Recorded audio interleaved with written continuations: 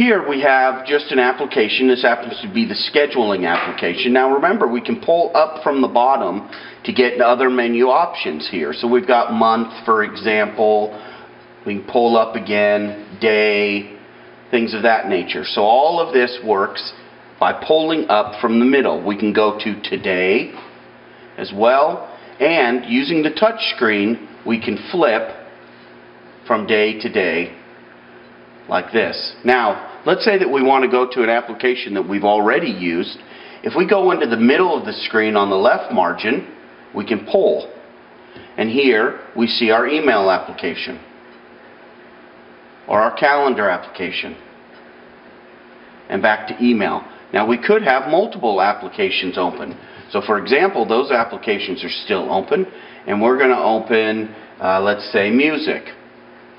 So now we can pull email, schedule, pictures was open, and music.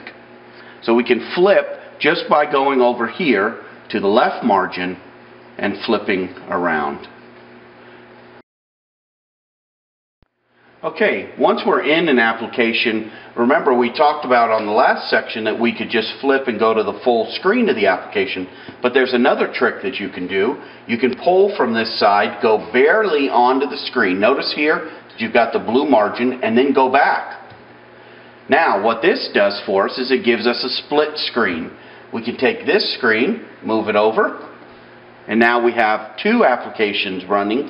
The music's playing here, and we've got the email application running here. So we can have a split screen using that. To get rid of the split screen, we just simply pull it all the way over to the side, and it comes back. Okay, now we're also in an application, and we want to get back to all the applications that we have open, and we want to understand which applications we have open and be able to select those. So what we do there is we quickly, again, grab from the left-hand margin, quickly go out and in. Watch. Now we see all of our applications listed here: music, photos, and calendar. So at that point we can select any one of them and go. Remember, we can still do the quick tiling and move, or we can go in and out real quick, and here we have it as well. We can select the start button to return there.